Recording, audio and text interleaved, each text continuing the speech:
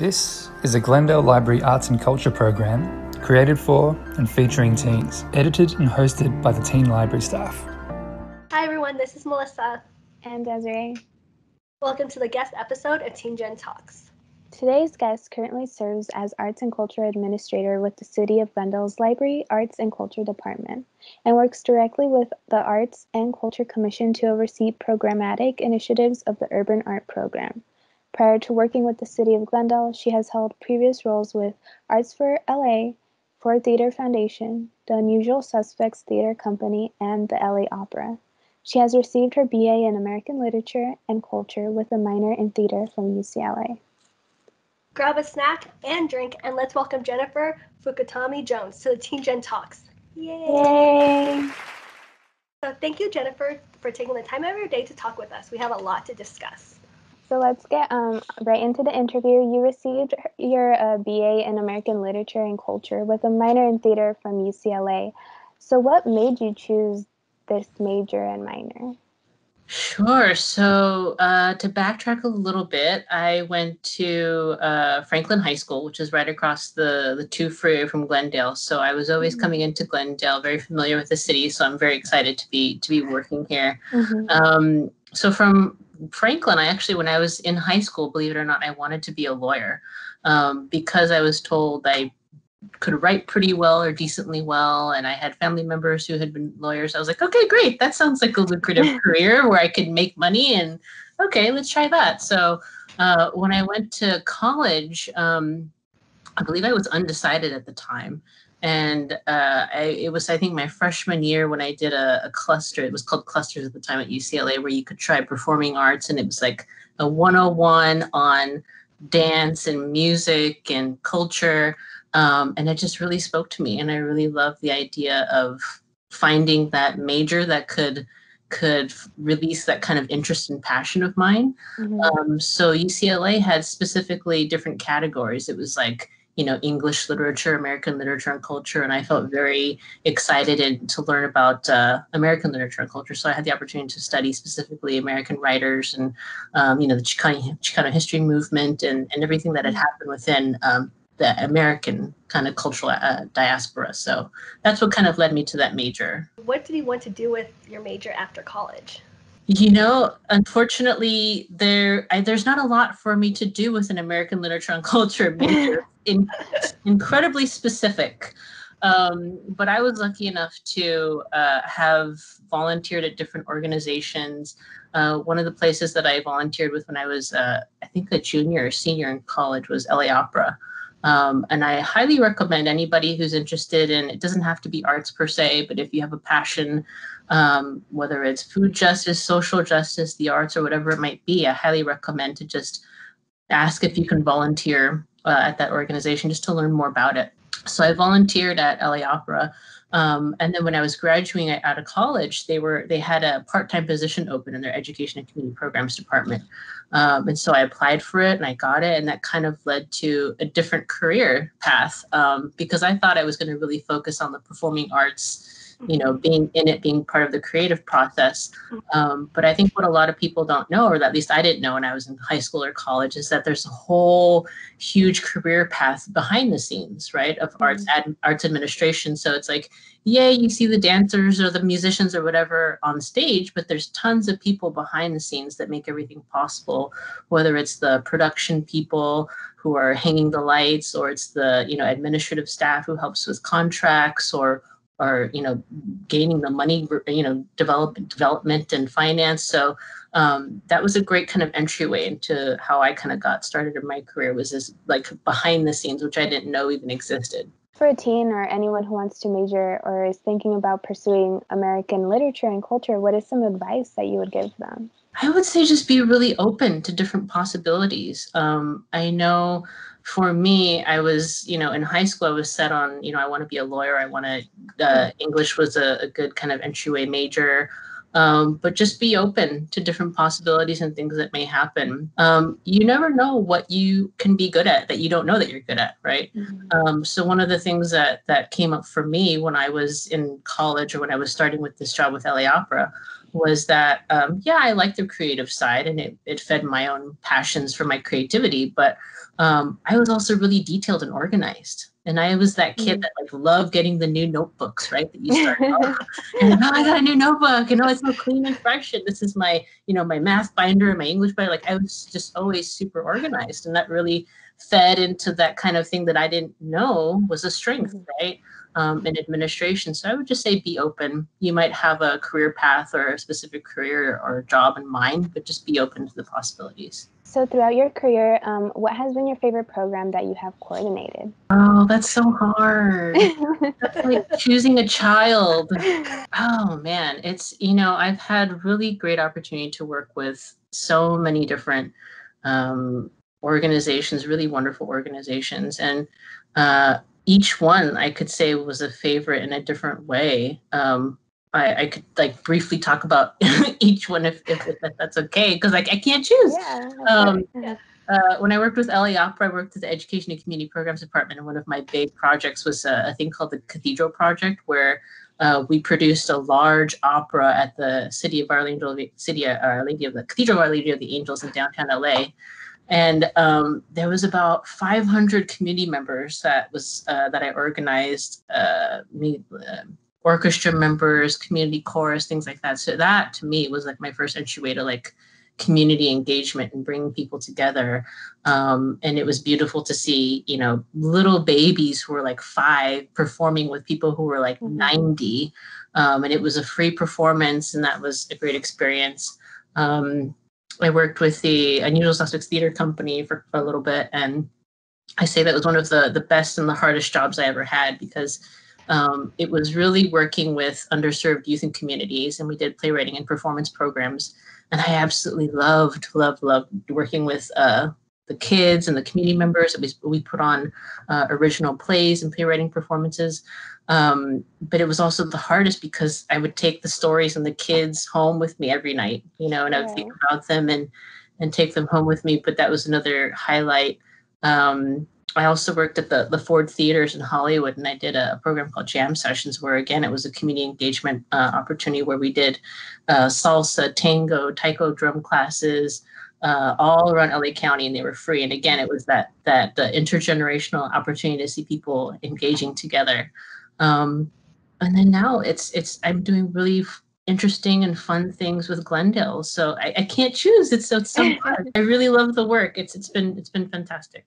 What is your typical workday as an arts and culture administrator for Glendale? It's not a 9 to 5 per se. It's very much working with artists. I get the opportunity, which I love, to talk to artists, work with artists, talk about their process, talk about how to produce their artwork in the space.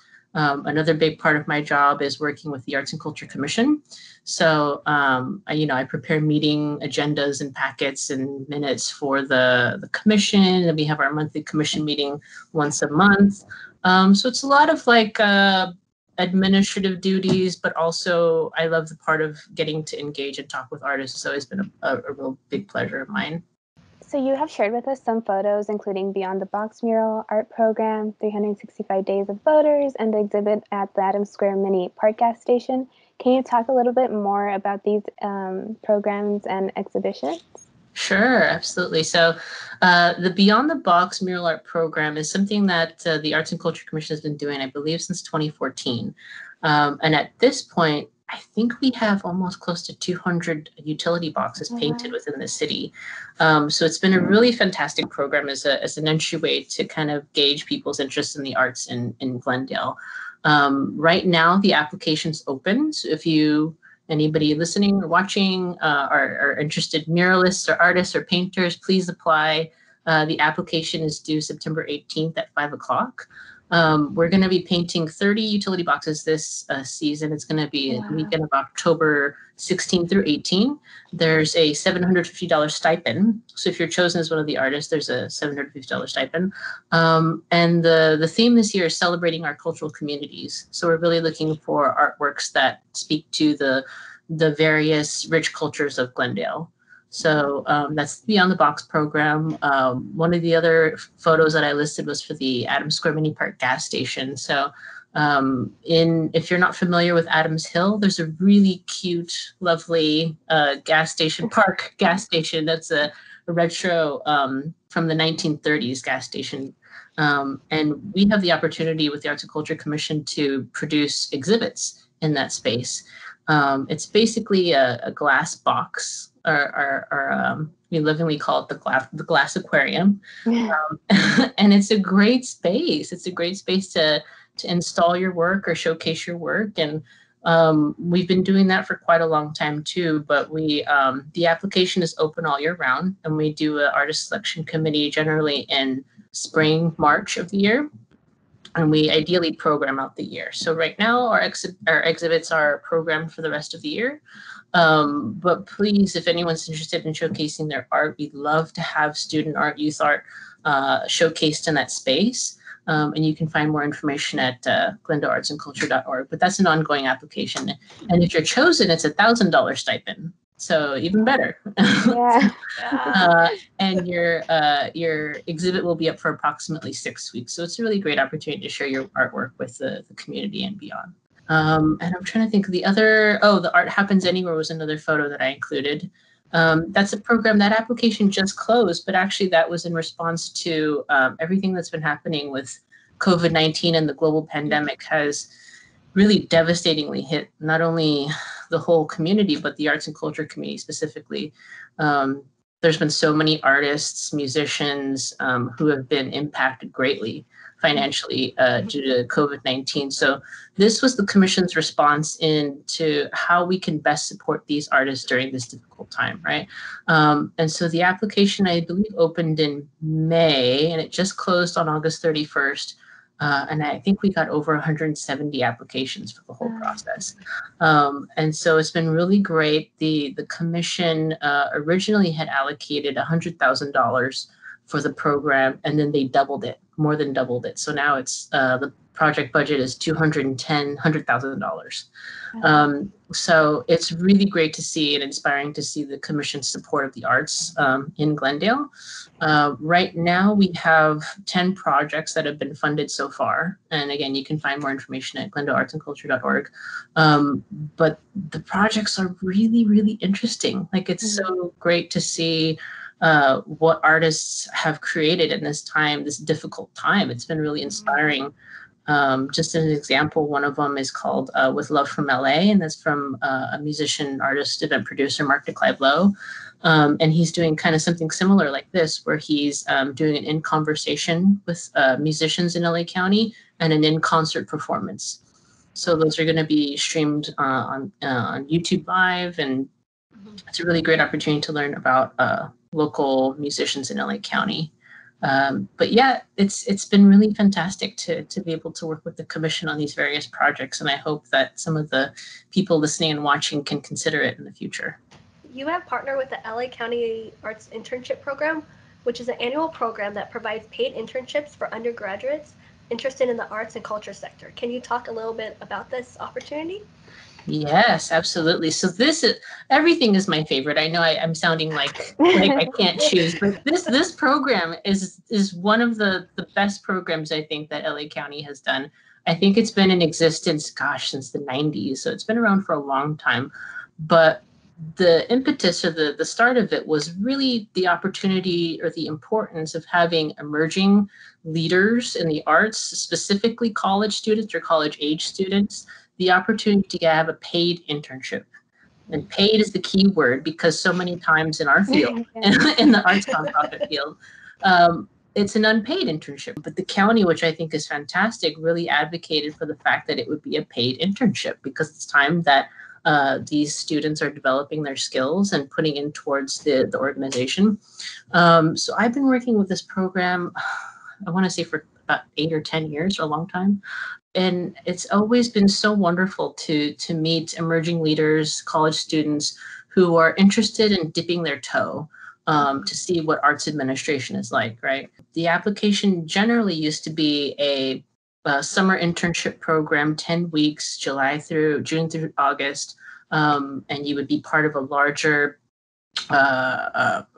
internship group, because the county offers about I want to say 210 paid internships all throughout LA County. So it's really great because the students become part of a cohort. You're meeting and networking with other people. And then you're also split into smaller, what they're calling peer groups. So based on your theme, there's like arts education, arts and social justice, preparing for the workforce. You're in a group of about 15 to 20 interns, and you really get to know those people really well.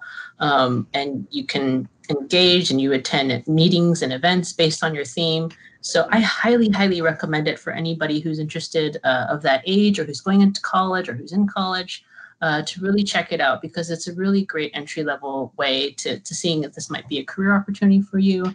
And many times with interns who are in the program, they end up getting hired by the host organization. So it's also a really great way to start your career. So you're also a peer group leader for LA County Arts. How did you become one? I became one, again, it was another thing of, I had been participating in the program for so long, and I just kind of kept bugging the staff, and I was like, how do I do this? I want to do this. I like it. I like working with the interns. I think I'd be fun. Can I do it?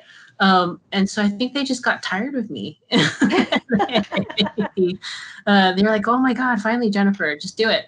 No, but it's been a really great process. I think this is the third year that I've been a peer group leader. And my specific theme this year is arts education.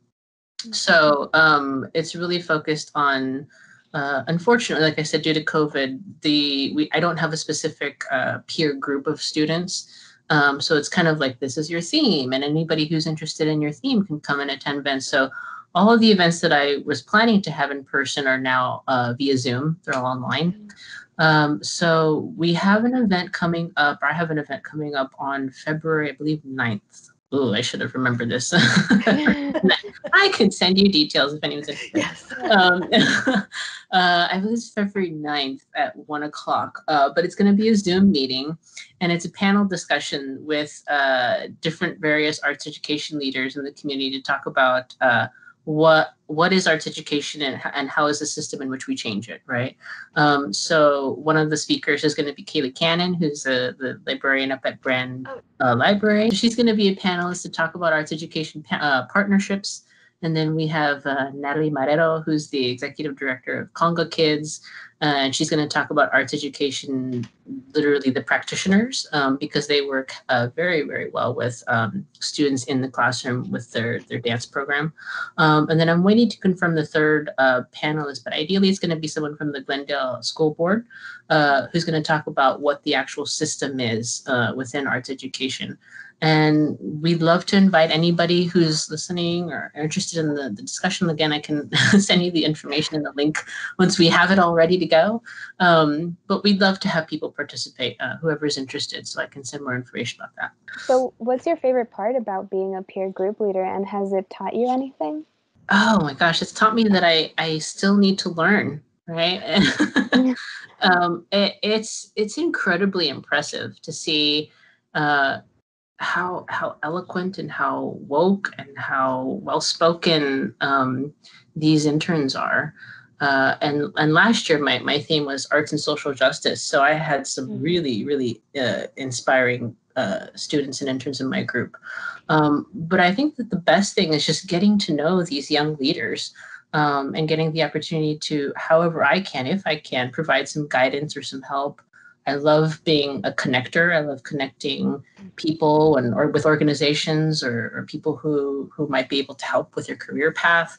But I think the best thing, has just been engaging and learning from these young people who are just so much more on it and woke than I am. So it's just like, wow, it's so inspiring to see these young leaders blossom. So that's been the best part, is to learn from them, really. So before we end, we have some rapid fire questions. What is your favorite color? Color? Oh, I think probably red, like a maroon. So someone told us you won an Emmy. What was that like, and what was it like winning an Emmy? I don't know who told you that. I do. I don't know who told you that. It was very anticlimactic, believe it or not. It's the Los Angeles area Emmy, but I won it as an associate producer for a thing called the LA County Holiday Celebration, which is a 3-hour live television show that we did at the Dorothy Chandler Pavilion on Christmas Eve. Another thing I highly recommend watching if you have nothing to do on Christmas Eve, just have it on in the background. A lot of great music and dance. But to be very honest, the Emmy sat in a box in my closet for many years. It collected dust for a long time just because I'm not really the awards kind of person. And then I came to Glendale and I had an office and I was like, oh, I guess I should put it in the office. So now it's in the office and then no one sees it anyway. It's coming to the office anyway. So I wish it could be a more fun story, but it's actually very anticlimactic. What is some advice that you wish you would have known when you were younger? Oh, many things. Actually, I wish I would have known more about what the library offers, to be quite frank. Growing up in Highland Park, there was maybe one library and it wasn't that fantastic. And then I think I was in college when I discovered Central Library in downtown LA with the LA Public Library. And I was like, oh my God, these kind of things exist. Because it was our small little neighborhood library, right? And then now, working in Glendale at Central Library, it's completely been amazing to find that avenue, because for me, it was so exciting to come when I came for my interview, specifically Central Library, how much it is as a community hub where everybody comes to engage, whether it's the maker space and you're tinkering and you're doing the Cricut machines or sewing, or the sound space and you're trying to, to start your demo, learn about audio equipment, or a flex space where you're trying to learn about social justice issues, or even the immigration services. It's so impressive to me what the library does. And I wish I would have known more about that when I was in high school, because I think I missed some opportunities that I would have really enjoyed. So check out your library, your local library. What is your favorite dish to cook? Oh, that's hard. Let's see. To be quite frank, I'm not the cook. My husband is the baker, the cook. So it's kind of like whatever's for dinner. I'm happy to jump in and eat whatever. We used to make these really good. Can I do it like a baking thing? Yeah. Instead? Okay. Because our family is more of a baker or a thing. Actually, no, I have one. Our family really loves breakfast. I don't know if everybody else is like that, but we love breakfast. And I will say, although I'm not a cook, the one thing that I can do well is blueberry pancakes. And that I could do from scratch. I like to spake the time, and I kind of perfected it. So at least my husband says he won't order blueberry pancakes at a restaurant because he likes mine. But I can't do anything else, but I can make blueberry pancakes. Who is your favorite Disney character? Oh, you're having all these hard questions. Oh, man. If it counts right now, I will pull up I don't know if you can see it, my water bottle. Can you see it? Has the Baby Yoda, and then this other side has Mandalorian with like him holding Baby Yoda. So that's probably my favorite right now. I'm a huge Star Wars fan, and the Mandalorian has just totally sucked me in, and Baby Yoda. So yes. I think for right now it'll be Baby Yoda as my favorite Disney character. So what is your favorite Disney movie? Oh man, that's all hard. What's on all the time right now at our house, because my daughter loves it, is Moana. And I have to say, like, I grew up with the age of Beauty and the Beast, Little Mermaid. I would say probably Lion King was one of my favorites as well. But watching Moana and hearing the music every day, all day, is actually, I love Moana because it's the strong female character. There was no question that she was going to take over the village and be the next leader of the village. She's tough. She's funny. She's just like a really strong female character. And I feel like, that if I'm going to have a movie playing for my daughter, I think it's great to be a strong female lead and also a woman of color, to be quite frank. to see herself reflected, because my daughter's half black, so she kind of looks like Moana in a way. She's got the curly hair. So she's always like, I think that's partially why she really likes Moana, but that's, I would say, one of my favorites right now. If you could visit any place in the world, what place would it be? Another thing that came to mind is my husband was a military brat, and he was actually his family lived in many parts of the United States and around the world. So my husband is actually born in Morocco, in Kenitra, although he's an American citizen. And for years and years and years, we've been saying, oh, wouldn't it be great to go to Morocco? Wouldn't it be great to go to Morocco? And of course, we were trying to plan that for this year because this is a big birthday for him. And then, of course, COVID happened and that didn't happen. So I'd love to go to Morocco. I think that's not a common thing that people would say, but I'd love to go and see where he was born and just visit Morocco. And also, this is a very random nerd point in me, which I will share because I'm being vulnerable, is I'm a huge classic film nerd. And have you heard of Casablanca? Casablanca takes place in Morocco. Yeah. So that's another reason why I'd love to go to Morocco, just because the nerd in me wants to see where the film took place. What does success for you mean right now? Oh, success is just completing the day. I'm looking at it right now. I found a quote online, and it said, productivity should not be the end all. Don't be productive, be intentional. And I have that right where we work, because it's so easy to get caught up in being set on getting this goal or making sure I do this or do that or whatever. But if you're intentional in what you're doing and setting that intention for the day or the week or the month or the year, I think that to me is successful, to be intentional. What show are you currently watching? Oh, what did we... I've watched this many times, but my husband has not seen it. Is Parks and Rec. We just started watching again. Oh my God, yeah. I love that show. And that's like one of my all-time favorites. And that was a thing that I watched because my husband and I have very different tastes sometimes. Mm-hmm. He's like the zombie killer, evil vampire, like that sci-fi person. And then I'm more of the funny, sitcom kind of person. So we started rewatching that last night, and I was just dying because it's so funny and so relatable in many ways. So Parks and Rec, I am rewatching. What else did we watch recently? We watched a Korean. I don't know if anyone's familiar with Korean romantic dramas. Oh my God, I love them. Really? I love them. Oh, I have a list for you, girl. Do you have Netflix? Yes. Okay. Have you seen Crash Landing on You? Yes, I did. What did you think? We just watched that. I kind of cried at one point. Yeah. No, but I really liked it. I really enjoyed it. And I did also watch, oh my God, It's Okay to Not Be Okay. I don't know if you watched that. Okay. I definitely recommend that one. Okay. Is that on Netflix too? Yeah, it's on Netflix too. And that one, I think, that one's more, I don't know, it was really well done. Yeah. It's okay not to be okay. Okay. Yeah. Yeah, I don't want to give it away in case people do watch it, or Melissa, if you decide to watch it. But like the first, is it like 16 episodes or something? Yeah. Yeah, I was all in for like maybe the first 10 episodes, and then I was like, yeah. But the first part I think is worth watching. Yeah. If you like that kind of show.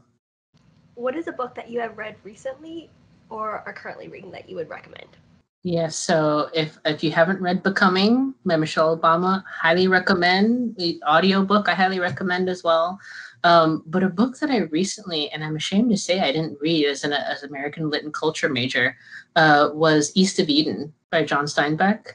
And normally again, I'm not going to put LAUSD education down, but normally for some high schools, East of Eden was a required reading, and it just wasn't for the high school that I went to. But, as I got to know people more and more, East of Eden kept coming up.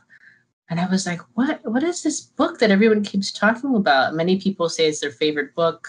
And so I think after, honestly, the fourth or fifth person told me it was their favorite book, I was like, okay, I have to read this book. So I borrowed it from the library, from Central Library, before COVID. And finally, it's a decent big book. I think it's 500 pages book.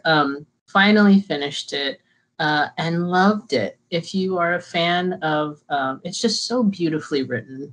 And if you love California and if you love, Northern California and the Salinas Valley, he described it so beautifully and eloquently. And it's a story of two brothers and two families and how those families engage and interact and intertwine. But just a really classic piece of literature, and highly recommend people read it. Thank you so much, Jennifer. We learned a lot about you. Thank you for taking the time of your day to talk with us. Can you let everyone at home know where they can connect with you and about upcoming projects? Sure. So I would recommend visiting GlendaleArtsAndCulture.org. There's so many things that I highly recommend people find out and consider applying to, like we mentioned earlier. And you can, of course, email me. My email is jfjones@glendaleca.gov. Happy to answer any questions anyone may have. Yay, thank you so much. Thank you. Thank you. Did you enjoy this episode? If you did, don't forget to like and subscribe to the Glendale Library Arts and Culture channel. Tune in every Friday at 4:30 for Teen Gen Talks. And if you would like to contact us and be part of the Teen Gen Talks, please email us at teengentalks@glendaleca.gov. Thank you. See you next episode. Bye. Bye.